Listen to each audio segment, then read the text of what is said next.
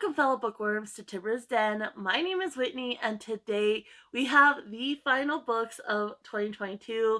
So this first part here is a haul, three hauls that I've done recently, and then I'm going to do a separate clip after Christmas and show you guys what I got for Christmas, because today's only the 22nd, which I'm so excited. Christmas is almost here, and when you're seeing this, Christmas is past.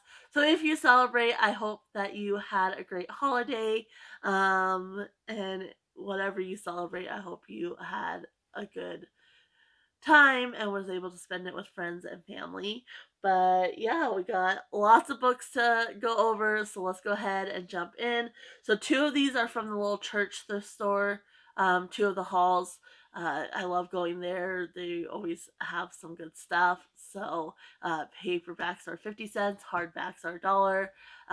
And so two of those are from there, and then the rest I went down to the bigger city to visit my grandparents for Christmas, and then I stopped at the used bookstore down there. There's two locations. I went to both, so got a big stack, and then I did a Thrift Books order to kind of fill in some of the stuff that I did not find at the used bookstore. So yeah, let's go ahead and jump in. So this first little stack isn't too many. I got 6 books, but yeah, so the first one is Cold Hearted Rake by Lisa Kleypas. So I got turned on to this author by B at Mama Needs to Read Romance. She's always talking about this author, and I found one of the Friday Harbor series and picked it up. It was the third in the series. Ended up getting the first two because the first one is Christmas, so it worked perfectly. And we actually buddy read that one. It's Christmas Eve at Friday Harbor, or Christmas with Holly, because it was turned into a movie and then reprinted as Christmas with Holly. And so yeah, I've been keeping an eye out for this author and found this one. This is the first in a series. I forget the name, but I'll put it here, of course. And so this one says, A Twist of Fate. London's most wickedly charming rake has just inherited an earldom, but his powerful new rank in society comes with unwanted responsibilities and more than a few surprises. His estate is saddled with debt, and the late Earl's 3 innocent sisters are still occupying the house, along with Kathleen, Lady Traynor, a beautiful young widow whose sharp wit and determination are a match for Devon's own. A clash of wills. Kathleen knows better than to trust a ruthless scoundrel like Devon, but the fiery attraction between them is impossible to deny, and from the first moment Devon holds her in his arms, he vows to do whatever it takes to possess her. As Kathleen finds herself yielding to his skillfully erotic seduction, only one question remains. Can she keep from surrendering her heart to the most dangerous man she's ever known? So yeah, got this one. I did not get the rest of this series because there's several of them. And since I was going with some other series, I thought I would hold off on this one for now. But I at least have the first one to start, that I found at a thrift store, so it works out nicely. The next two are from the Dragon Riders of Pern series by Anne McCaffrey. I have a bunch of them that my stepdad had given me when I was a kid. They were his. And so I'm trying to kind of fill in the rest of the series. That way, when I'm ready, I can read it. Because I remember trying to read them as a kid, but they were a little bit over my head. Like, they were too advanced for me at the time. And so I've always wanted to reread them now that I'm an adult. And so I'm trying to fill in the blanks, and that way I can just read it through. So first we got the Dolphins of Pern. So there's this one. And then we have the Renegades of Pern as well. So these are later in the series. Like, I think one of these is book 10, and then the other one's like 11 or 12. I can't actually remember. So happy to have those as well. Then we got 3 hardbacks. So the first one is Unbroken by Laura Hillenbrand. This is a World War II story of survival, resilience, and redemption. And this is actually a true story. So this is nonfiction. But it says, on a May afternoon in 1943, an Army Air Force Forces bomber crashed into the Pacific Ocean and disappeared, leaving only a spray of debris and a slick of oil, gasoline, and blood. Then on the ocean surface, a face appeared. It was that of a young lieutenant, the plane's bombardier, who was struggling to a life raft and pulling himself aboard. So began one of the most extraordinary odysseys of the Second World War. The lieutenant's name was Louis Zamperini. In boyhood, he had been a cunning and incorrigible delinquent, breaking into houses, brawling, and fleeing his home to ride the rails. As a teenager, he had channeled his defiance into running, discovering a prodigious talent that had carried him to the Berlin Olympics and within sight of the 4-minute mile. But when war had come, the athlete had become an airman, embarking on a journey that led to his doomed flight, a tiny raft, and a drift to the unknown. Ahead of Zamperini lay thousands of miles of open ocean, leaping sharks, a foundering raft, thirst and starvation, enemy aircraft, and beyond, a trial even greater. Driven to the limits of endurance, Zamperini would answer desperation with ingenuity, suffering with hope, resolve and humor, brutality with rebellion. His fate, whether triumphant or tragedy, would be suspended on the fraying wire of his will. In her long-awaited new book, Laura Hillenbrand writes with the same rich and vivid narrative voice she displayed in Sea Biscuit, telling an unforgettable story of a man's journey into extremity. Unbroken is a testament to the resilience of the human mind, body, and spirit. So yeah, I'm excited to read that at some point. And then we have this one,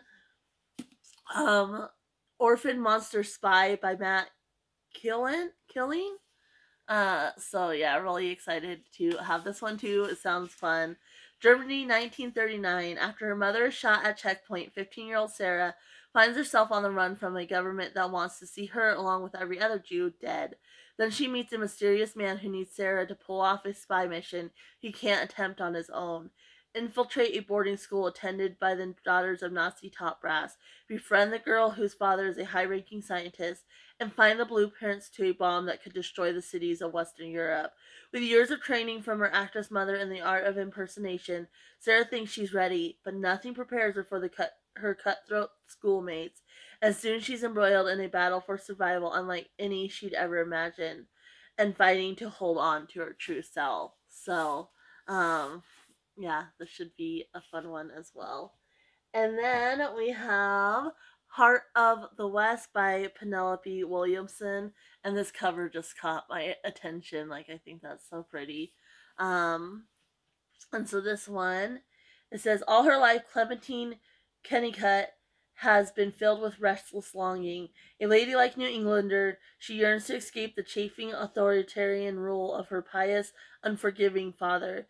Clementine has never met anyone remotely like Gus McQueen, so when the cowboy with laughing eyes and big urgent dream presses her to elope with him to his Montana ranch, she is ready. But nothing has prepared her for the harsh realities of frontier life or for the unpredictable hankering of the heart, least of all for the fact that almost from the first moment she sets eyes on Zach, Gus's dashing, do-well brother, she knows he's the one she was destined to love. Possessed of a rare spirit and courage, Clementine determines not to let the frontier defeat her as she strives for happiness and fulfillment within her fragile marriage. Breaking the local taboos, Clementine becomes friends with Erlin, a young Chinese mail-order bride, and with Hannah, the local dance hall owner, and champions a proud, embittered half-breed castle wrestler and his young Indian wife against an angry community that wants to hang him.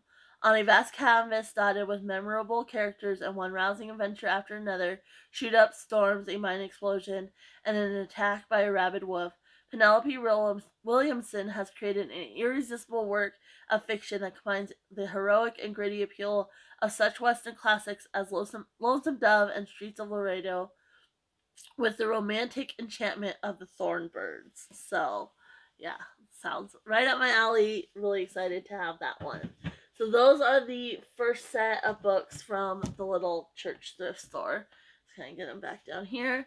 So the next set is a little bit more. And yeah, so let's start with these ones because it's a... Alright, so we'll start with these ones because it's a whole stack. of the Ice Planet Barbarian books. So I read book number 1. I found it at the store for 50 cents. And the people that talk about it seem to really enjoy it. And I wasn't certain it was going to be my thing. But I thought, I'll give it a try. And it was one of my 24 Days of Bookmas books. I ended up loving it. Like, not so much like the spice aspect of it, but I actually was really interested in kind of the characters and the story part of the book as well. And so I really enjoyed the writing. Like, it was super light and easy. And so I got a whole stack of other ones. Um, they're not all, they didn't have number 2, 4, 6. So those ones I kind of got skipped. But I got 3, 5, 7, 8, 9. They didn't have 10, so I got 11, 12, didn't have 13, and then they had 14 and 15, and then there's some after these as well. So got that whole stack there. But basically, these women get abducted by aliens, and they're going to be sold off. It's kind of like alien trafficking, but then the alien ship kind of breaks down, and so they get dropped on this ice planet, and the aliens leave them and plan on returning for them later. And in the first book, she's like in the best shape out of all of them, and so she kind of goes exploring and meets the alien, and then brings him back to the ship with some of his people to save the other girls. So but just the atmosphere, like, of the ice planet, I really enjoyed. And I really liked the characters, like these women. So one of the thrift books I ordered has to do with the series as well, because I'm particularly interested in that character. Excuse me, I really liked her in the first book as well. So so there's that one. Then we have Millennium by Tom Holland. And I believe this is like religious history. So it says, in AD 900, few would have guessed that the splintering kingdoms of Europe were candidates for future greatness. Hemmed in by implacable enemies and an ocean, there were many who feared that they were nearing the time when the Antichrist would appear, heralding the world's end. Instead, there emerged a new civilization. It was the age of Otto the Great and William the Conqueror, of Viking sea kings, of hermits, monks, and serfs. It witnessed the spread of castles, the invention of knighthood, and the founding of a papal monarchy. It was a momentous achievement, for this was nothing less than the founding of the modern West. So I don't know, just the cover seemed interesting, and it just kind of sounded interesting to me. So I got that one. And then this is one I've never read, even though it's a classic. And I was, excuse me, I have froggies. I was definitely interested in reading it this coming year for Halloween. And so that's Frankenstein by Mary Shelley, of course. So, so yeah, I'm really excited that I found this, because I was gonna order it anyway. So that was handy. Then I got some books that are based on movies or TV shows were based on. So first is The Woman in the Window by A.J. Finn.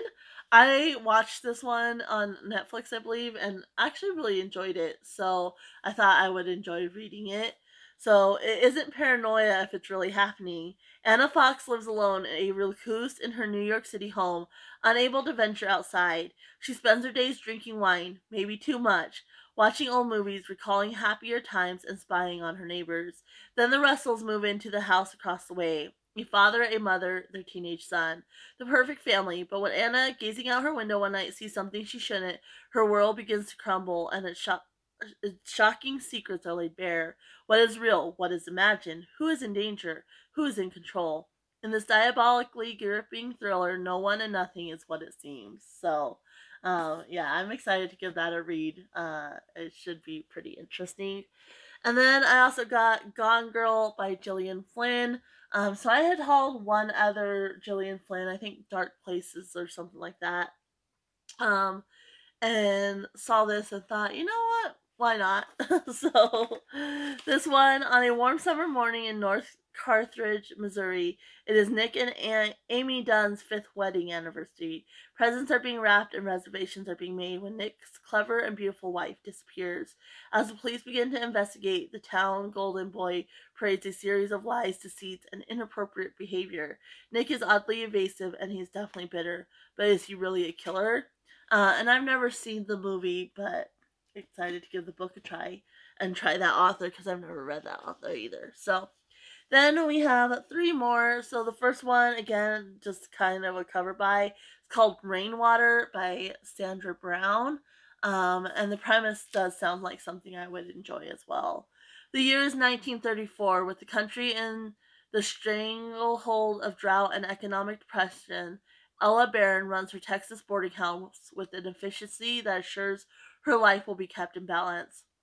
Between chores of cooking and cleaning for her residents, she cares for her 10-year-old son, Solly, a sweet but challenging child whose misunderstood behavior finds Ella on the receiving end of pity, derision, and suspicion.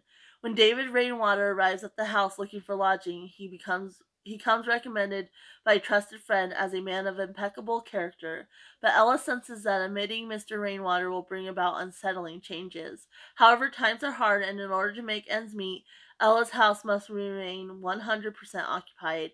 So Mr. Rainwater moves into her house and impacts her life in ways Ella could never have foreseen. It goes on, but I'm going to stop there. So yeah, there's that one. And then we got this one, which just the name of it, I was like, and then reading it, I think I might enjoy this one. It's called The Bookwoman of Troublesome Creek by Kim Michelle Richardson. And I like the cover, the blue on it. I thought that was pretty cool. So this one says, the folks of Troublesome Creek have to scrap for everything. Everything except books, that is. Thanks to Roosevelt's Kentucky Packhorse Library Project, Troublesome's got its very own traveling librarian, Cussie Mary Carter. Cussie's not only a bookwoman, however, she's also the last of her kind, her skin a shade of blue unlike most anyone else. Not everyone is keen on Cussie's family or the government's new book program, and along her treacherous route, Cussie faces doubters at every turn. If Cussie wants to bring the joy of books to the complex and hard-scrabbled Kentuckians, she's going to have to confront the dangers and prejudices as old as the Appalachians, and suspicion as deep as the holler. Inspired by the true blue-skinned people of Kentucky and the brave and dedicated Kentucky Packhorse Library Service of the 1930s, The Bookwoman of Troublesome Creek is the story of raw courage, fierce strength, and one woman's belief that books can carry us anywhere, even back home. So, yeah, that one seems like something I'll enjoy. And then lastly, I haven't read this author yet. I did haul Outlander because it's always been one I've been interested in reading. And then I just saw this one, so I picked it up, even though it's way later in the series, and I'll have to fill in between. It's Written in My Own Heart's Blood by Diana Gabaldon, which is, I think, book 8 of the Heartlander series. They're so chunky, which is part of the reason why I'm kind of hesitating starting the series. But yeah, I got this one as well. So that's it for the little church thrift store. Just put these back down so if the dogs get up, they don't knock them over, because they'll do that for sure. So yeah, so those are the books that I got from there. And now we'll go ahead and go into the books from the used bookstore yesterday. So I ended up listening to A Christmas Carol on audio. The narrator was Tim Curry, and it was so enjoyable. And this is another one I had planned to try to get a physical copy this year, so next Christmas I could read it. I've never read A Christmas Carol by Charles Dickens, and so I found this. It's Christmas stories and reprinted pieces. And it's old, so it is kind of, the spines kind of falling apart. But yeah, I found this and I was like, perfect. Then I'll have a copy, and it has other stories in it as well. But I really enjoyed the audio, and I think it's going to be one that I'm going to listen to year after year, because just his narration was so perfect. And so yeah, it has A Christmas Carol, the chimes, the cricket on the hearth, and the battle of life. And then it has additional Christmas stories: The Haunted Man, Somebody's Luggage, Mrs. Liripper's Lodging, Mrs. Liripper's Legacy, Dr. Marigold, Two Ghost Stories, The Boy at Mugby, and Seven Poor Travelers. And then it has a bunch of reprinted pieces. So yeah, I have this now. And I might try to find like a newer version of Just a Christmas Carol that's maybe a little bit easier to read, but I kind of like the age on this one as well. So there was that one. And then this one I already had. I hauled it from Thrift Books. But I'm not really happy with it. So it's Thunderhead by Neil Shusterman, and I don't mind the tabs; those I can easily remove. But the annotations in here is done by a kid, and they're just really messy. Like that one's not even the worst one, but like a lot of them are like through the words, and just like the messy handwriting that's kind of large and such. So yeah, I just wasn't very like this one right here. You can see it's going through the words there. So yeah, it just kind of was bugging me. So this one's actually going to get donated, and I found one at the used bookstore, so I went ahead and picked it up. The other ones I got from the other one, the Toll, I got from Thrift Books, and it came in good condition. And then I got Gleanings actually a while back, when it very first came out, like it was the day it came out. I had stopped at the used bookstore and they had it because they do have like a little news section as well. And so I have the whole collection, and I'm actually reading this in January, which will be so much fun. So I'm glad to have a nicer copy now, and like I said, I'll donate that one, and somebody who maybe doesn't mind as much, or it can go to another kid, um, whatever the case may be. And then I had hauled like way back. I had hauled the second book in this series, and so I saw all this, and I was like, you know what, I want to start with the first book, and so I might as well get it. And that's The Mysterious Benedict Society by Trenton Lee Stewart. So this is obviously a newer copy because it has the Disney original series on it. And so yeah, I'm excited to have the first in the series so I can start at the beginning. It says, are you a gifted child looking for special opportunities? When this peculiar ad appears in the newspaper, dozens of children enroll to take a series of mysterious, mind-bending tests, and you, dear reader, can test your wits right alongside them. But in the end, just 4 very special children will succeed. They're challenged to go on a secret mission that only the most intelligent and resourceful children could complete. With their newfound friendships at stake, will they be able to pass the most important test of all? So yeah, excited to have the first one, and then like I said, I already have the second one, and I'll work on getting the others as I go along. So there's that one. And then let's see. So I guess we'll start with Lisa Kleypas. B had given me a list of titles that were among her favorite, and then I also got some that kind of went along within those same series. So first we have, let's see here. We'll start with this one, I guess. So this is the Hathaways series, I believe. If I'm remembering right. I can't quite remember. It doesn't say here. So, anyway, I'll put the name just in case. But so first is again the Magic, which she said that this is one of her favorites, even though it is a little bit more spicy than some of the others. And so yeah, we have that one. And this one, let's see here. This one's kind of like, because it says 0 out of the series, so I won't read the synopsis on this one.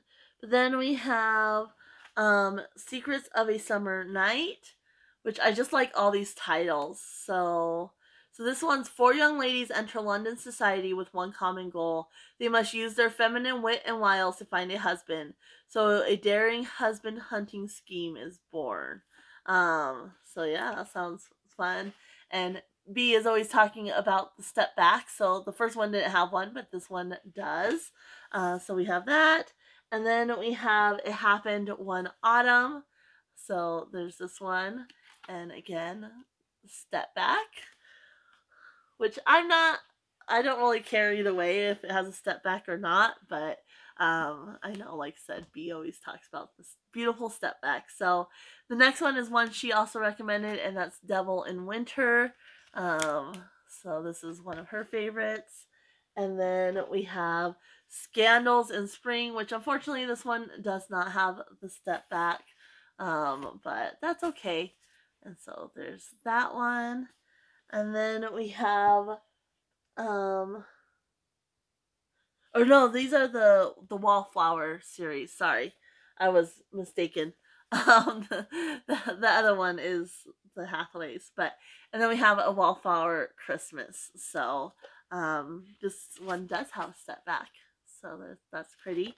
But yeah, so there's that series, and then I think this is the Hathaway one.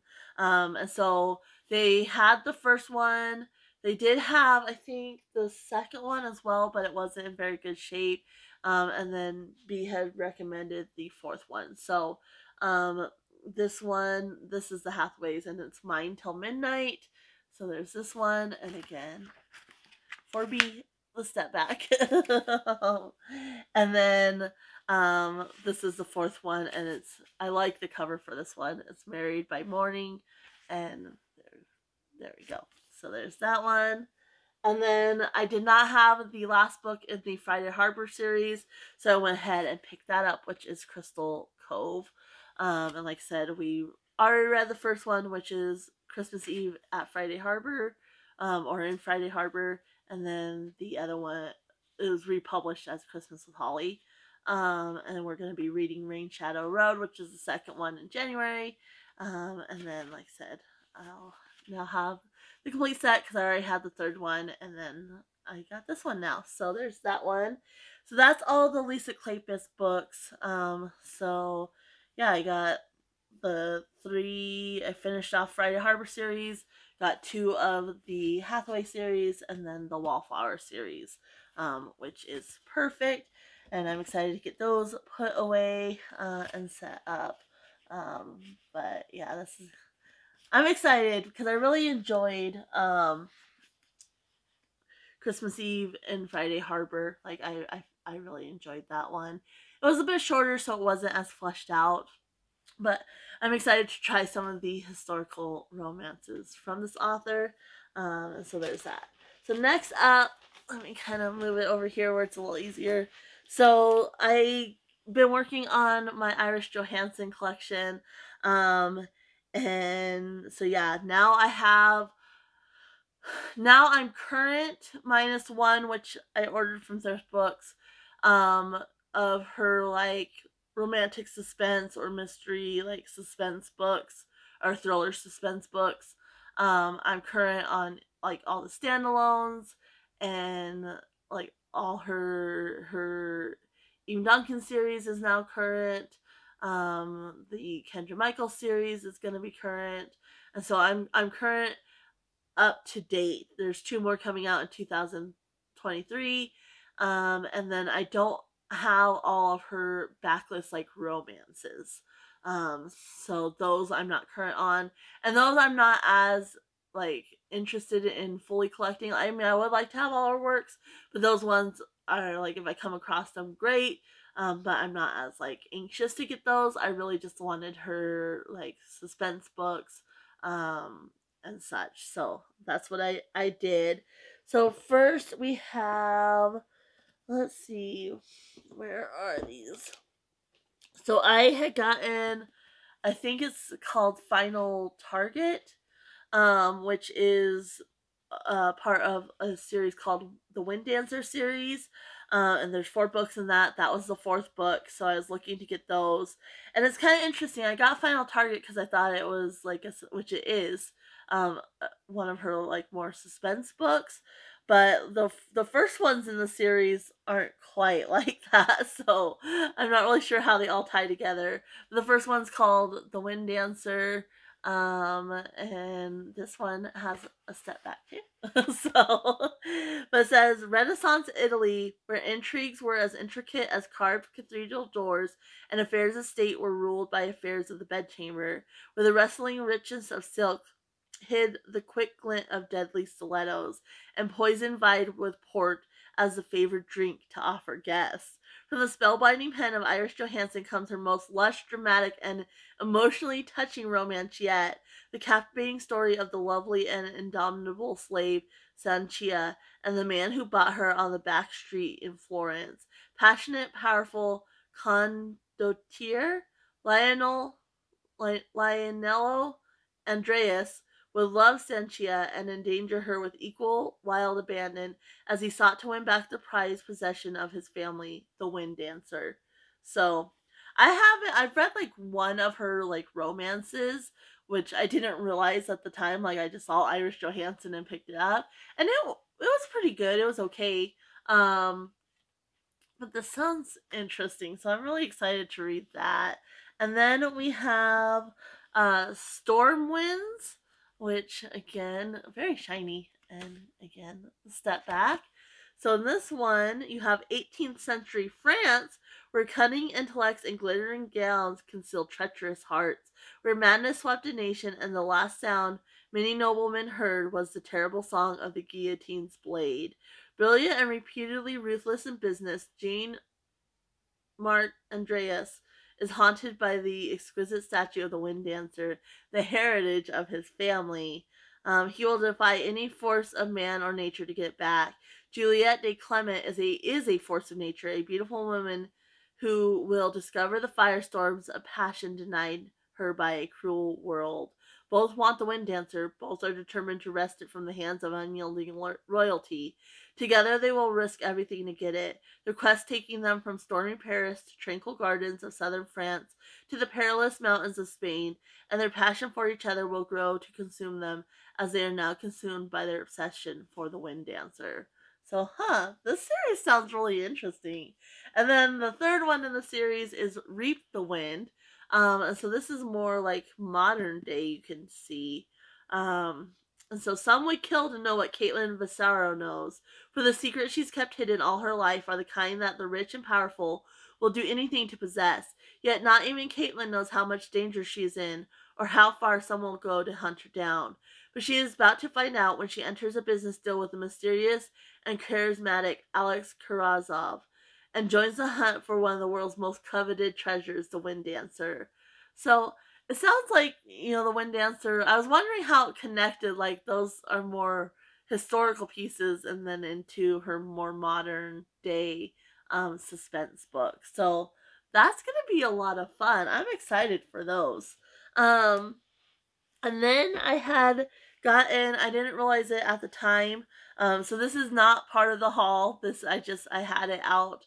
But it's the Sedekin series, and there's 18 of these books.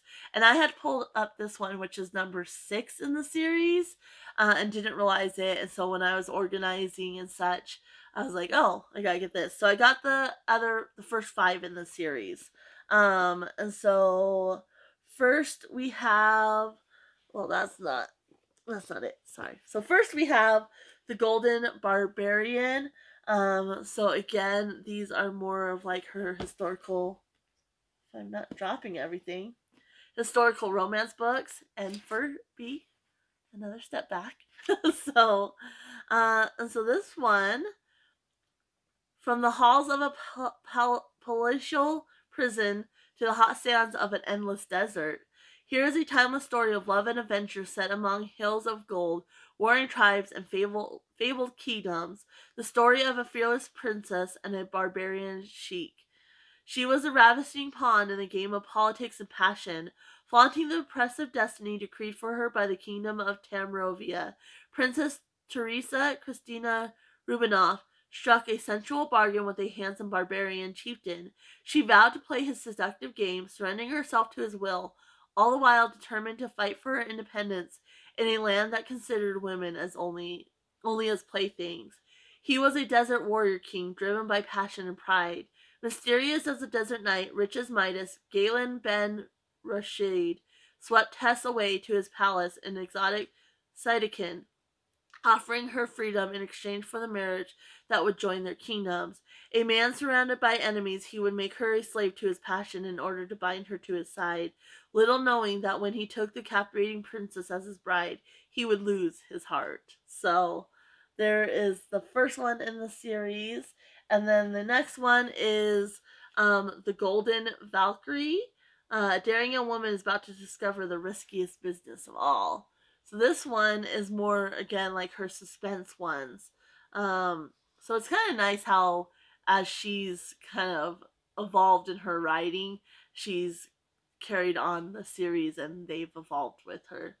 But when P.I. Honey Winston is hired to steal incriminating letters from a visiting dignitary, Prince Rubinoff, she's prepared for a dangerous mission that could end her career. But when she blows her cover, she finds the amused prince is everything the media have made him out to be. Part Adonis, part playboy, and irresistibly charismatic. The problem is the feeling is mutual. Intrigued, the prince is determined to keep his gorgeous young trespasser by his side as long as possible. So there's that. And then the next one, the third one, is Trustworthy Redhead. So billionaire Alex Ben Rashid can't remember the last time he heard the word no. As Houston's economic powerhouse and heir to a vast oil-rich Middle Eastern sheikdom, Alex is used to getting what he wants. And when he lays his eyes on Sabrina, the sensuous redhead hired to belly dance for his party, he wants her, and immediately sets out to possess her heart and soul. But it's clear that his virile and arrogant manner will never win him Sabrina's heart. Could Alex ever be humble enough to sway her? So it looks like it's this family. And then the next one is Capture the Rainbow. And so this one is gorgeous Hollywood stunt double Kendra Michaels is vying for the job of her life. A high-paying, high-risk jump that will clear the debt on her brother's medical bills. Casey Michaels was a stuntman himself until the job went tragically wrong. Now Kendra is prepared to take the same chance. There's just one man standing in her way, a man whose irresistible magnetism seduced her in ways she never experienced and never before surrendered to. Director Joel Damon gets what he wants, and he wants Kendra, but the explosive attraction he feels at the mere sight of her is entirely new to him, and it hasn't disappeared, not since their one unforgettable night together, and not since Joel discovered she wasn't the experienced starlet he mistaken her for. Now he's determined to extend that night into many more. He'll have to keep Kendra alive to do it, even if it ruins her career, for he has bigger plans in mind for her than she ever imagined. So I'm not really sure how this ties in to the Sedekin, but we'll find out once we read it. And then this one is Touch the Horizon. And so she was stranded in a deadly sandstorm when he rode it to her rescue like a desert prince on his black stallion. On a lark, Billy Callahan had come to the Middle East to play a minor film role, so maybe the film aspect ties it in a desert epic. Suddenly, she found herself starring in a real-life romantic adventure. Cowboy hero, friend of the sheiks and princes, David Bradford spoke like a poet in the drawl of his native Texas. What was this mysterious, eccentric, and irresistibly seductive man doing in Sedekin, and what did he want with an ordinary woman like Billy? Her curiosity piqued. Billy followed David to the lavish pleasure fortress he called home with his armed guards and adoring staff. He warned her that the pleasure he offered would last forever. What he didn't know was that Billy only believed in now. So yeah, it sounds like it kind of combines like the royalty and then the movie business together. So, then the rest of these -1, which I don't know where it is, so we'll just have to find it. The rest of these are standalones, and there is one that's like a novella that goes with the Eve Duncan series that I didn't have, but we'll have to find it. So let's see. So first is a hardback, and this is a newer one. It's called High Stakes. So Logan Tanner, and this one might be a series. It says it's the Logan Tanner series, but there's no books projected to come out in the series after this one yet. So we'll just have to see. But Logan Tanner lives the exhilarating life of a professional gambler, taking risk with nerves of steel. From casinos in Macau to Monte Carlo to Milan, he's racked up a fortune and become a living legend. But all the glitz and glamour hide a dark and violent past as an extractor. A world that comes rushing back to him when the beautiful and innocent Laura Balkan enters his life. Soon Logan is drawn into the conflict between two Russian mafia bosses over Laura, whose life now hangs in the balance. Logan has been offered something more valuable to him than money, information he desperately needs in exchange for getting Laura out of Russia and into safety.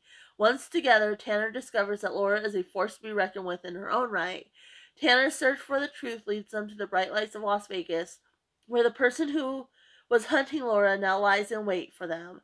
As the stakes climb with each deadly confrontation, Logan and Laura are catapulted into a game against pure evil. The odds are stacked against them, but it's a game they know they must play, even if it costs them their lives. So, yeah, that should be a fun one. Excited for that. This one, I love the cover, and it's called Chaos, and I just like the horse. So, and it looks like there's like a fire or something. But when CIA agent Alyssa Flynn flaunts the rules by breaking into a mansion in the middle of the night, she skillfully circumvents alarms and outwits guards, only to find herself standing in billionaire Gabe Corrigan's study, busted by Corrigan himself. This could cost her job unless, in a split second, she could turn the tables and try to convince him to join her on the most important mission of her life. In a ripped from the headlines plot, schoolgirls in Africa have been kidnapped, and Alyssa knows that Corrigan has the courage, financial means, and high-tech weaponry to help rescue them. With so many innocents' lives hanging in the balance, what she doesn't reveal is that one of those schoolgirls is like a little sister to her. But when the truth gets out, the stakes grow even higher. Calling in additional assistance from renowned horse whisperer Margaret Douglas, Alyssa and Gabe lay their plans, only to see them descend into chaos as the line between right and wrong wavers before them like a mirage. Every path is strewn with pitfalls, each likely to get them or the hostages killed. But with the help of a brave team and a horse with the heart of a warrior, they might just get out of this alive. So I love anything horses, so this one should be fun. So these types of books, the suspense books, are the ones I really enjoy by her. But like I said, I am interested in collecting some of her like romance novels as well. This one is called No One to Trust. Again, a standalone. And trained as a sniper by the military, Elena doesn't need anyone to survive. But now she finds herself on the run from one dangerous man and turning for help to another.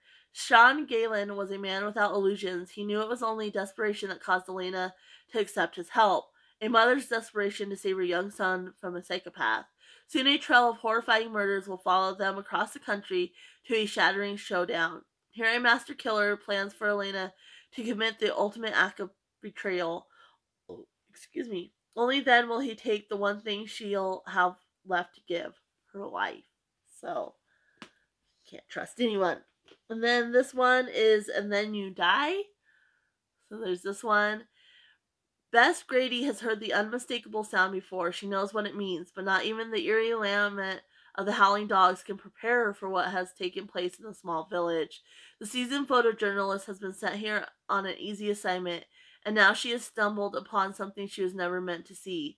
Amid the chaos and fear, she joins forces with an intimidating stranger, a man whose alliances are unclear but whose methods have a way of leaving bodies in his wake. For what she has witnessed is only the first stage in a plan of terror that may kill us all, and she has no choice but to stop it or die trying. So, yeah, there's that one. And then we got The Ugly Duckling. The brutal attack should have killed anybody, but Nell Calder did more than survive. She emerged a woman transformed with an exquisite beauty only found in fairy tales. Nell Calder deserved a happy ending. Instead, her descent into terror has just begun. Her attacker is still on. There's kind of a sticker in the way, but he's still on the loose and determined to finish what he's started. So there's that. And then, okay, so this is the Eve Duncan. It's not really a novella though, but it's like not part of like the main series, so it's like 4.5. And it's called Dead Aim. And this one, a celebrated photojournalist, Alex Graham, has recorded some of the world's most tragic and heartbreaking stories, but her latest assignment has forced her across a dangerous line. At a dam collapse in Arapahoe Junction, Colorado, Alex witnesses a conspiracy that will shock a nation if she can stay alive long enough to reveal the truth. For the collapse of the Arapahoe Dam was not an accident. The official story is just a cover up for a truth so frightening, so unthinkable, that Alex must be silenced forever. Her only ally is Jed Morgan, an ex covert commando with a checkered past and a team of assassins at his heels. Now she's marked for death by an enemy who never misses, never forgives, never gives up, and who's already got her centered dead aim. So that completes the Eve Duncan up to this point anyway. And then we have Long After Midnight, which is another standalone. The first warning was triggered hundreds of miles away. The second warning exploded only yards from where she and her son stood. Now Kate Denby realizes the frightening truth. She's somebody's target. Danger has arrived in Kate's backyard with a vengeance, and the gifted scientist is awakening to a nightmare world where a ruthless killer is stalking her, where her innocent son is considered expendable, and where her medical research to which she has devoted her life is the same research that could get her killed. Her only hope of protecting her family and making that medical breakthrough is to elude her enemy until she can face him on her own ground, on her own terms, and destroy him. So, that's fun. And then this one is Firestorm. And now for Carrie Murphy, the inferno was never far away. The flames of a long ago nightmare still burn in her memory. The heat, the choky smoke, the helplessness. She can never run fast enough. Now Carrie works as an arson investigator with her evidence-sniffing dog, Sam. Together they're a great team, but Carrie's life is about to change in the time it takes to strike a match. Who is Silver? And why has the mysterious operative chosen her in the desperate race to find a killer determined to ignite hell on Earth? Even together, Carrie and Silver may not have a chance against a psychopath as cold-hearted as his method is red-hot. There's only one chance to save themselves and the innocent lives at stake. Carrie will have to reach deep into a past that already came close to destroying her once. She'll have to do what she hopes she'd never have to. Fight fire with fire. So that should be a fun one. Always like a dog. So, and two more from this, what I have physically. This one's The Perfect Witness. When Teresa Casali was young, she discovered she had a strange gift, the ability to read people's memories. But the gift seemed more like a curse when her mob boss father used her to gain the upper hand in his world of corruption and violence. Exposed by her own family to the darkest impulse of mankind, Teresa is alone and unprotected. She realizes that if she's to survive, she has to run. Out of nowhere, or so she believes, a man by the name of Andre Mandic appears. He kills her pursuers, but that's not nearly enough to make Teresa trust him. It is his promise to get her into witness protection, along with his mind-blowing ability to help her control her gift before it consumes her, that convinces Teresa Casali to become Ali Gerard. Living a normal life with a new family, she shuts the door on to the past. Although Mandic is clear, when the time is right, he too will benefit from her powers. So, that sounds really interesting. That should be a fun one. And then we have No Easy Target. So Margaret Douglas has worked hard to put her painful past behind her. Raised off the grid in an abusive home, her only escape was near the nearby forest in which she sought refuge whenever she could. There in the peaceful woods, she discovers a strange gift, the ability to understand animals and to communicate with them, and so those creatures become her only friends, her only joy during a desolate childhood. Now Margaret wants nothing more than to live a quiet life, close to the animals and under the radar, but her abilities have not gone unnoticed, and there are those who would use them for their own purposes. Determined not to be a pawn in anyone's game, every time someone gets too close, Margaret uproots her life and outruns them. When John Lasseter breaks into Margaret's apartment, she vanishes again, but Lasseter has good reason to be persistent. As a CIA operative, he owes his life to his men, one of whom is being held captive by an unrelenting enemy, an enemy who has set his sights on Margaret, which means that Lasseter must control her to use her as bait. So, that's fun. So yeah, those are the Irish Johansson books. And then we did, like I said, I did a Thrift Books order just to kind of fill in the blanks. So I did get book 2 in the Ice Planet Barbarian series, which is Barbarian Alien, and again, those are by Ruby Dixon, because that's the character I'm particularly interested in. They also had book 4, but it was like $15, and it wasn't new. It was used, so I was like, I'll hold off on that one because I'm not as interested. I was gonna read the synopsis, and that character wasn't one I was like as interested in. But Liz is the character in the second book, and I definitely wanted to read her. So got that one. Then Blink of an Eye, which is the 8th book in the Kendra Michael series by Iris Johansson and her son Roy Johansson. They collabed on most of the books in that series. And so that was the last one I was missing, and I just haven't been able to find it. So it's like, I'm just going to have to order that one. And then we got 3 more Lisa Kleypas. So these are the ones that are in the Hathaway series. Because like I said, I got the first one and then the 4th one. So I was missing the others. So we got Seduce Me at Sunrise, which is the second one. Then we got Tempt Me at Twilight, which is the third one. And Love Me in the Afternoon, which is the 5th one. So we got all of those coming as well. And then I did earn a free book, so I am going to do one more book. I just don't know what I'm going to get yet. And so yeah, I know this is already really, really long, but I'll be back with the books I got from Christmas here. Like, you'll be a second for you guys. And then we'll wrap this video up, and that will be what I'm ending the year with, which is so much fun. So I will be right back. All right, we are the day after Christmas, and I have my Christmas haul here. So definitely going to be going over that real quick. I hope if you celebrated, you had a wonderful holiday. And if you didn't, you just had a great day. But yeah, we got a lot of books to uncover. I got very, very spoiled this year, like so overwhelmed by it. Definitely very amazing. My husband and my in-laws were fantastic.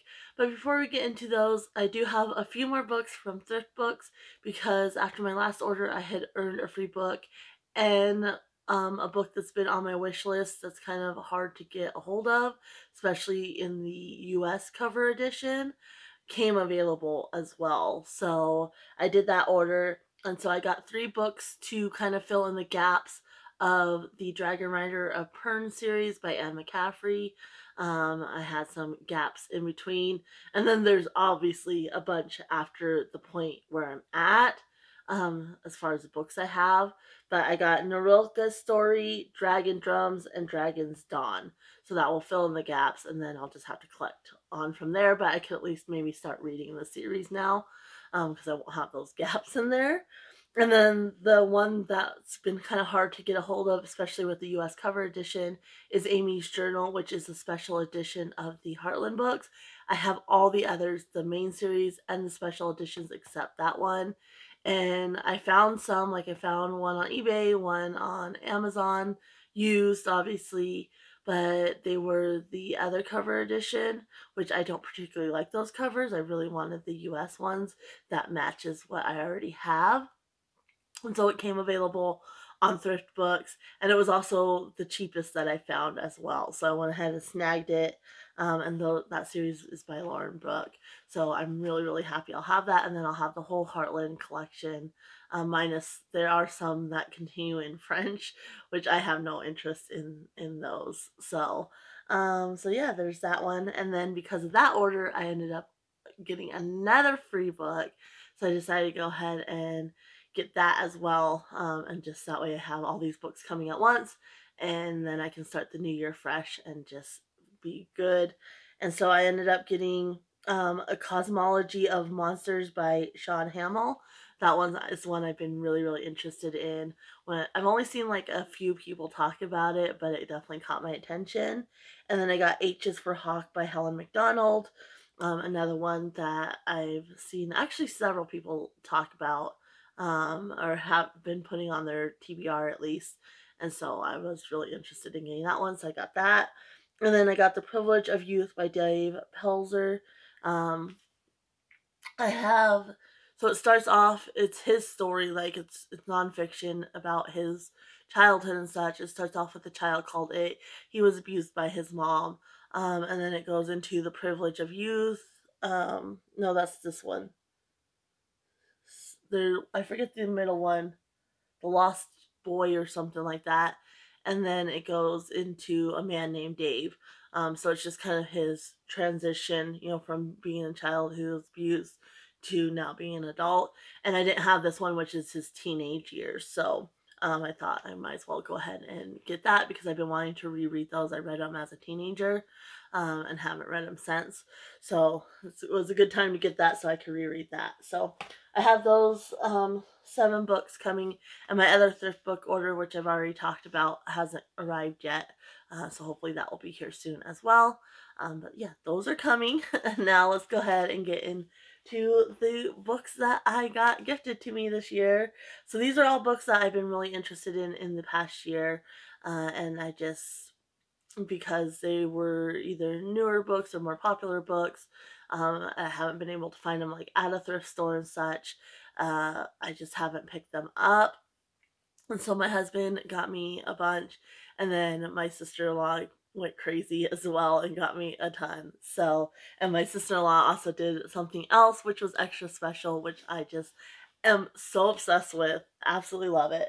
So the first 2 books came from my sister-in-law, and that is Six Crimson Cranes and um, The Dragon's Promise by Elizabeth Lim. So this is based on a fairy tale. Her 6 brothers get turned into cranes, and she's not allowed to speak because if she speaks, uh, every time she speaks, one of them dies. And so she kind of goes on this quest to try to break this curse. And so yeah, I'm really excited to have these. I've wanted these for a really, really long time because I have no doubt I'm gonna love them. Now, these covers are all right. I really, this is the one time, like, I really wish I could get the UK covers because I think those ones are just so stunning with the colors and everything. But I do like these covers as well. They're just not quite as good. Like, they don't, no, not near as good as the other covers. Um, but still, very, very happy I at least have these books to read now. Very thankful for that. And so, yeah, this is one of the things. So I have 2 of these. And so she just did a collection of the animal pictures here, which is so cute. And you have the cats up there in the corner, which are adorable. And so you got Nidra and Ani and Nidra here in the middle, and then in the flowers, that's Marley, and Ani's sleeping down there in the corner. And so yeah, those are the cats, which I think that was very nice. And then I think I have Boo Boo. She's not in that one, but a whole collection of my dog Boo Boo in this one. So she's such a ham, but that's Boo Boo. And so yeah, those were nice. And then in the rest of them are bookmarks, which are just adorable. So, and then she got me this. These are also from my sister-in-law. 2 Stephen Graham Jones books. This is an author I've been really, really interested in reading, and so we have The Only Good Indians and Mongrels. So she got me both of these. I just wanted one or the other. I didn't really care which one I started with, but she got me both, which was so nice. And so we do also have bookmarks in these. And so this one is a bunch of uh, mainly Ani, but you also have Ani with Nidra as a baby, Ani with Marley as a baby, Ani Nidra again, and then Adeline and Nidra. And then on the back, you have Boo Boo and Nidra and Boo Boo and Marley, and it says cuddle up with a good book, which is so cute. So there's a bunch of these, like each one has several copies of the bookmark. So that's really cute. And I think this one's the same one. Oh no, this one's a different one. So this one you have them with a bunch of like bones, and you have Marley eating a carrot down there at the bottom. And it says, those who chew together stick together, which I think is just so adorable. So yeah, that's a lot of fun.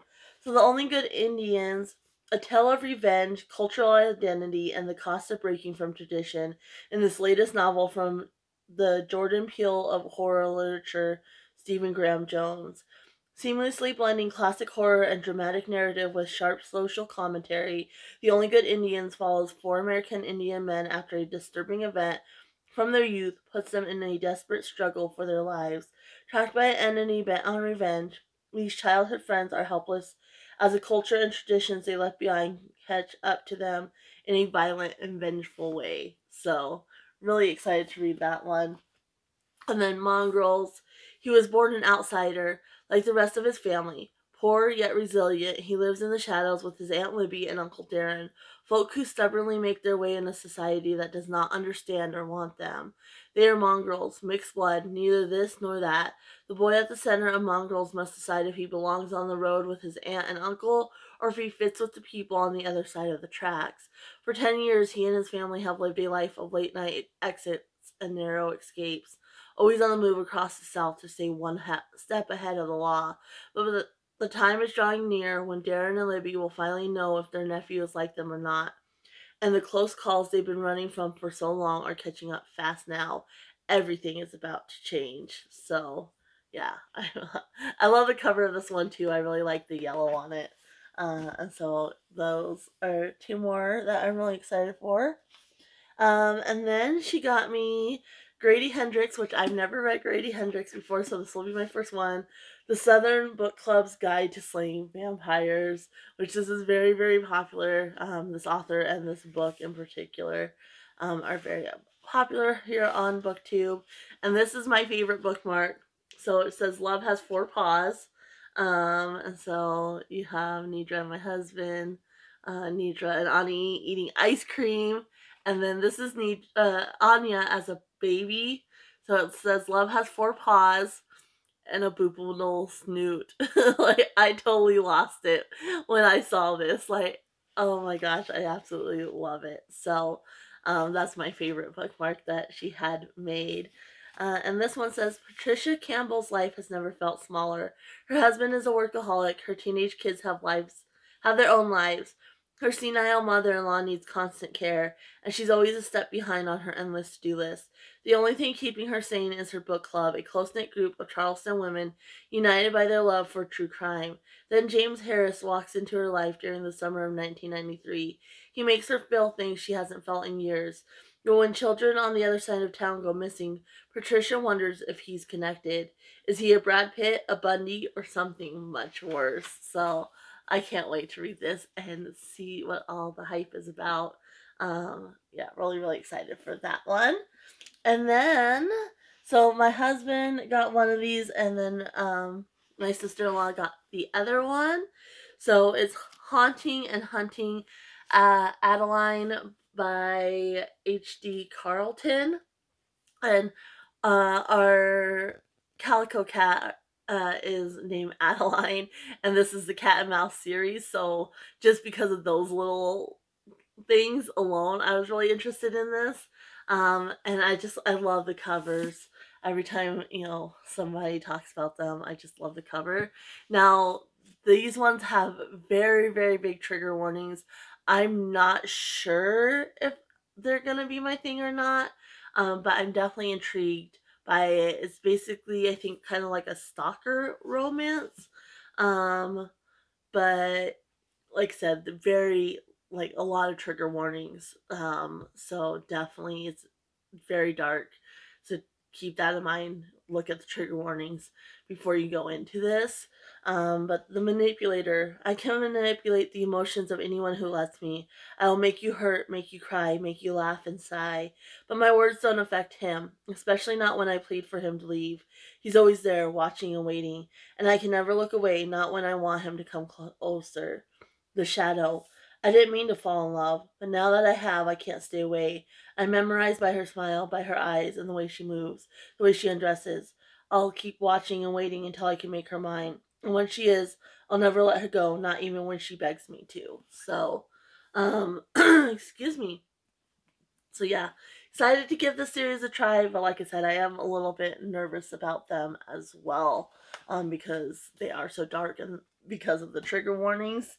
Um, but even just to have those on my shelves, like I just like the covers and the aesthetic of the book themselves. So then she got me, this is again my sister-in-law, and so I've never read Adrienne Young, and I've been really wanting to, and so she got me Fable and then Namesake, and so I'll read these, and I am definitely interested in getting Spells for Forgetting at some point in this next year as well, especially if I enjoy these.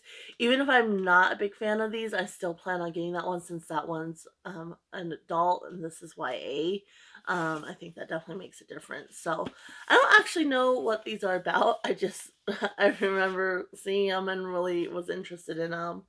So it says, welcome to a world made dangerous by the sea and by those who wish to profit from it, where a young girl must find her place and her family while trying to survive in a world built for men. For 17-year-old Fable, the daughter of the most powerful trader in the Narrows, the sea is the only home she has ever known. It's been 4 years since the night she watched her mother drown during an unforgiving storm. The next day, her father abandoned her on a legendary island filled with thieves and little food. To survive, she must keep to herself, learn to trust no one, and rely on the unique skills her mother taught her. The only thing that keeps her going is the goal of getting off the island, finding her father, and demanding her rightful place beside him and his crew. To do so, Fable enlists the help of a young trader named West to get her off the island and across the Narrows to her father. But her father's rivalries and the dangers of his trading enterprise have only multiplied since she last saw him. And Fable soon finds that West isn't who he seems. Together they will have to survive more than the treacherous storms that haunt the Narrows if they're going to stay alive. So, yeah, really, really excited for that one. I've been wanting that one for a very long time, so excuse me. And then this is another one from my sister-in-law. And this one is very popular right now, and that's Belladonna by Adeline Grace. So I love this cover, and I can't wait to read this. So let's see here. For as long as Signa Faro has been alive, the people in her life have fallen like stars. Orphan as a baby, 19-year-old Signa has been raised by a string of guardians, each more interested in her wealth than her well-being, and each has met an untimely end. Her remaining relatives are the elusive Hawthorns, an eccentric family living at Thorn Grove, an estate both glittering and gloomy. Its patriarch mourns his late wife through wild, through wild parties, while his son grapples for control of the family's waning reputation, and his daughter suffers from a mysterious illness. But when their mother's restless spirit appears claiming she was poisoned, Signa realizes that the family she depends on could be in grave danger and enlists the help of a surly stable boy to hunt down the killer. However, Signa's best chance of uncovering the murderer is an alliance with Death himself, a fascinating, dangerous shadow who has never been far from her side. Though he's made her life a living hell, does show Signa that their growing connection may be more powerful and more irresistible than she ever dared. So, I love Death as a character in books, so I'm really excited for this one. I don't even know where to start. Like, there's so many great books. I'm so overwhelmed. That's going to be hard to decide. So, let's see here. And then, the next that's from my husband. This one is the last one from my sister-in-law. This one I know is right up my alley, and it's Romanov by Nadine Brandis. So, love the cover of this. And it's not a very long book, so it should be fun. I have the love bookmark in this one. And let's see here. So this one, Anastasia Romanov was given a single mission to smuggle an ancient spell into her suitcase on her way to exile in Siberia.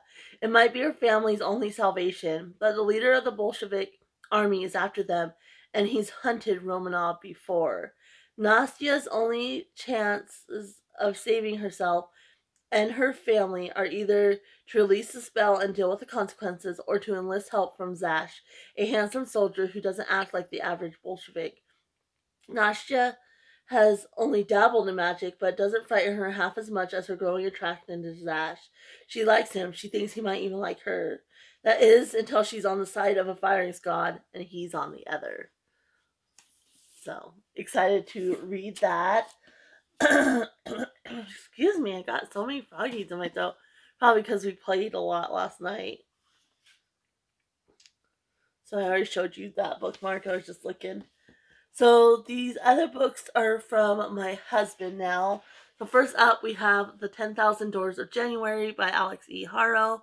I read The Once and Future Witches by this author and fell in love, and I've been anxious to read this one ever since. So finally have it now. And this is the other bookmark. I think this is the last one. So it's the cats, and then it says "Stay calm and read on." Which is so cute. I love this one of Fratelline right here with her nose right in the camera. And then this is the back. That's little Watson with his, we got him like these bat wings for Halloween one year. And so that's him. So that's the bookmark. But I'm really excited for this book. And the premise sounds really interesting as well. As a ward of wealthy Mr. Locke, January's scholar feels little different from the artifacts that decorate his sprawling mansion, carefully maintained, largely ignored, and utterly out of place. But when she finds a strange book, one that tells a tale of secret doors, of love, adventure, and danger, for the first time, January realizes she can escape her story and sneak into someone else's. So that one is another one I'm just so happy to have. These next two, so I watch, I think it's Ask a Mortician. I'll leave the YouTube channel link down below. But I watch her here on YouTube, and it's Caitlin Doty. Well, she's also an author, which I didn't know. I've been watching her YouTube channel for ages, but I didn't know she was also an author. And so I was really interested in getting some of her books. And so my husband got me two. He has Smoke Gets in Your Eyes, again by Caitlin Doty. And this one is more like the history of undertaking, which I think is really cool. So it says, armed with a degree in medieval history and a flair for the macabre, Caitlin Doty took a job at a crematory and turned a fascination with death into her life's work. She cared for bodies of every color, shape, and affliction, and became an intrepid explorer in the world of the dead. In this best-selling memoir, brimming with gallows humor and vivid characters, she marvels at the gruesome history of undertaking that relates her unique coming-of-age story with bold curiosity and mordant wit. But it turns hilarious, dark, and uplifting. Smoke Gets in Your Eyes reveals how the fear of dying warps our society, and will make you reconsider how our culture treats the dead. So, really excited for that one, but I'm most excited for this one. Love the title, Will My Cat Eat My Eyeballs? So, and I love the little cat on the front. I just think that's adorable. And so yeah, it says, everyday funeral director Caitlin Doty receives dozens of questions about death. The best questions come from kids. What would happen to an astronaut's body if it was pushed out of a space shuttle? Do people poop when they die? Can Grandma have a Viking funeral? And Will My Cat Eat My Eyeballs? Doty blends her mortician's knowledge of the body and the intriguing history behind common misconceptions about corpses to offer factual, hilarious, and candid answers to 35 distinctive questions posed by her youngest fans. In her inimitable voice, Doty details lore and science of what happens to and inside our bodies after we die. Why do corpses groan? What causes bodies to turn colors during decomposition? And why do hair and nails appear longer after death? Readers will learn the best soil for mummifying your body, whether you can preserve your best friend's skull as a keepsake, and what happens when you die on a plane.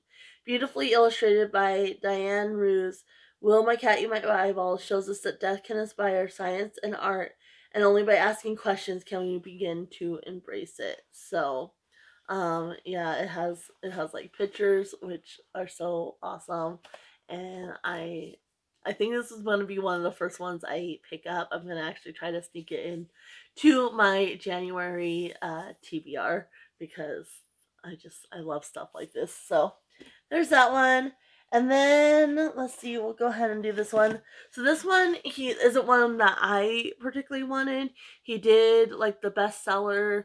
He originally did the bestseller from, like, my month and year of birth, but I wasn't interested in that one. He was, like, kind of questioning me, and it wasn't something, it was, like, more, like, political, and I just wasn't really interested in that. So he did bestseller. I think he either did his birth month in my year or something like that, or he did his birthday in his birth year. But it came up with the Parsifal Mosaic by Robert Ludlum. And I actually have a book by this author on my shelves that somebody gave me, and I haven't read it yet. So now I have two that I'll need to read. But this one does sound like something I would enjoy. Michael Havelock's world died on a moonlit beach in Costa Brava as he watched his partner and lover double agent Jenna Karis efficiently gunned down by his own agency. There's nothing left for him but to quit the game, get out. Then in one frantic moment on a crowded railroad platform in Rome, Havelock sees Jenna. Racing around the globe in search of his beautiful betrayer, Havelock is now marked for death by both U.S. and Russian assassins. Trapped in a massive mosaic of treachery created by top-level mole with the world in his fists, Parsifal. So, that one definitely seems like one I would enjoy. Again, these types of books, like, aren't ones that I necessarily gravitate to, but I do tend to really enjoy them when I do pick them up. So, he got that on his own. He kind of had different parameters. And then there's just two more series left. And so first is the Four Horsemen series, which again is kind of more of a darker romance. So I'm not sure how I'm gonna like it. But I think I'll like this probably better than the Cat and Mouse series. But this is the Four Horsemen series. So book one is pestilence, then you have war, famine, and death. And so this is like dark romance with the Four Horsemen. So in pestilence, you have when pestilence comes for Sarah Burns' town, one thing is certain: everyone she knows and loves is marked for death, unless, of course, the angelic-looking horseman is stopped, which is exactly what Sarah has in mind when she shoots the unholy beast off his steed. Too bad no one told her pestilence can't be killed. Now the horseman, very much alive and very pissed off, has taken her prisoner, and he's eager to make her suffer. Only the longer she's with him, the more uncertain she is about his true feelings towards her and hers towards him. And now, well, Sarah might still be able to save the world, but in order to do so, she'll have to sacrifice her heart in the process. Then we have War. The day Jerusalem falls, Miriam Almody knows her life is over. Houses are burning, the streets run red with blood, and a traitorous army is massacring every last resident. There is no surviving this, especially not once Miriam catches the eye of War himself. But when the massive and terrifying horseman corners Miriam, he calls her his wife, and instead of killing her, he takes her back to his camp. Now Miriam faces a terrifying future, one where she watches her world burn town by town, and the one man responsible for it all is her seemingly indestructible husband. But there's another side to him, one that is gentle and loving and dead set on winning her over, and she might not be strong enough to resist. However, if there's one thing Miriam has learned, it is that love and war cannot coexist, and so she must make the ultimate choice: surrender to war and watch humankind fall, or sacrifice everything and stop him. So, I just love the covers of these two. And then we have Famine. So, Ana da Silva has always assumed she'd die young. She just never expected it to be at the hands of famine. The haunting immortal who once spared her life so many years ago. But if the horseman remembered her at all, he must not care, for when she comes face to face with him for a second time in her life, she's stabbed and left for dead. Only she doesn't quite die. If there's one thing famine is good at, it's cruelty, and how these blighted bastards deserve it. Try as he might, he cannot forget what they once did to him. But when Anna, a ghost from his past, corners him and promises pain for what he so recently did to her, she and her empty threats captivate him, and he decides to keep her around. In spite of themselves, Anna and Famine are drawn to each other, but at the end of the day, the two are enemies. Nothing changes that. Not one kind act, not two, and definitely not a few steamy nights. But enemies or reluctant lovers, if they don't stop themselves soon, heaven will. So, there's that one. I like the green on him. And then lastly is Death. And I forgot to say this is by Laura Thalasis.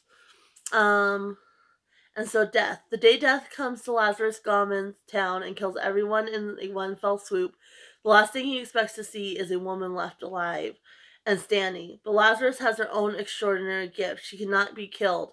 Not by humans, not by the elements, and not by Death himself. She is the one soul Death doesn't recognize, one soul he cannot pry free from her flesh. Nor can he ignore the unsettling desire he has for her. Take her. He wants to desperately. And the longer she tries to stop him from his killing spree, the stronger the desire becomes. When Lazarus crosses paths with the 3 other horsemen, an unthinkable situation leads to a terrible deal. Seduce Death, save the world. A hopeless task made all the worse by the bad blood between her and Thanatos. But Death's attraction to her is undeniable, and try though she might, Lazarus cannot stay away from that ancient, beautiful being in his dark embrace. The end is here. Humankind is set to perish, and not even the horseman can stop Death from fulfilling his final task. Only Lazarus can. So, this one sounds the most intriguing to me. Like I said, I really like Death as a character. And there is one more bookmark. I forgot this one. And so this has the 3 older dogs. Ani wasn't part of this trip. So we have Nidra, Marley, and Boo Boo. And then it says, quote from Tolkien, not all those who wander are lost. And then you have Boo Boo and Nidra on the back. So yeah, this one is the one that I'm most intrigued by, for sure. And then lastly, this is like the #1 series I wanted. So I did listen to the first book on audio, and Sam from Green Eggs and Sam turned me on to this series because it's the first one is like her all-time favorite book. And so I listened to the first one on audio, and then even though I struggled with it on audio, like I got enough that I knew like I wanted the series.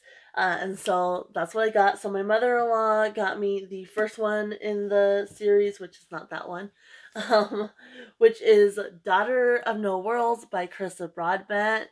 And I really enjoyed it. Like I said, I didn't quite grasp it fully. So I'm excited to now have a physical copy that I can actually read, and I love the cover and everything. So it says, a life in slavery taught Tasana how to survive with nothing but a sharp eye and a quick mind, and a touch of magic. But the night she tried to buy her freedom, she nearly played with her life. Instead, she murdered the most powerful man in Thrall. Forced to flee, she has only one chance at saving those she left behind, pledging herself to the Orders, an organization of magic wielders strong enough to destroy her former masters. To earn her place, Tasana is forced into an apprenticeship with Maxentarius Farleon, a handsome and reclusive fire wielder who despises the Orders. I really like Max. He's an awesome character. He has no interest in helping her, but as the Order's grip tightens around them both, his bloody past may be the key to her future or their downfall. Under looming war, Tasana must master her magic and survive the Order's demands, and as her feeling for Maxentarius deepens, she is forced to decide how much she is willing to trade away for revenge. The Orders have bigger plans for Tasana, darker plans, but Tasana will stop at nothing to save those she abandoned, even if it means forfeiting her freedom and sacrificing her heart, even if it means wielding death itself. So that's the first one. Really, really good. Like I said, I can't wait to read the physical copy so I can gain a better comprehension of the book itself. And then I got the other 2 in the series, which the second one is Children of Fallen Gods. So we have that one, and then the third one is Mother of Death and Dawn. So, and they're both chunky, but that one's particularly chunky and really heavy. So, anyway, really, really excited. So my mother-in-law got me the first one, and then my husband had gotten me the other 2. So, that is the haul of my books that I got for Christmas. Like I said, definitely got really, really spoiled this year, which was so overwhelming, but definitely it just warmed my heart so much. Like, books make me feel so good. Every time I get books, I get like a little happiness rush. So Yeah, I can't wait to dive into these. I'm definitely gonna have to find a way to work them in sooner rather than later, because all of these, like I said, I've been wanting to read for the last year, and so that's gonna be the plan. I know this video was really, really long, so if you stuck around, thank you so much. I got so many books that are added and ready to start the new year. I am gonna try to not do a book buying ban, because I tried that last year and it did not work for me. Like, that's kind of a way that I do an act of self-care, but I am going to try to be a little bit more choosy, especially going to the thrift stores, because the thrift store, like newer books or more popular books that are more expensive, I don't tend to overspend as much, because like I'm more mindful of it. When I go to the thrift store, I'm not really overspending, but I am adding like a bunch of books that are just kind of sit here for a while. So I am gonna be kind of more mindful when I'm going out browsing and such, to really get books that I'm really, really interested in. Versus just going, oh, that sounds interesting, and picking up just because it sounds interesting. Like, I want books that I know what it's about, I've been seeing around, and I've been anxious to get. But that's a worry for the new year. I'm really happy to end off this year with these books and have these on my shelves ready to be picked up, whether it's through my TBR game or just as kind of a mood read and an extra on top of whatever I get during my TBR game. So anyway, I'm going to go ahead and leave you guys here. Happy reading, everybody, and I'll see you next time. Let me know down in the comments what you guys got, if you got any books for Christmas, or what your favorite book that you picked up this year was. And yeah, bye.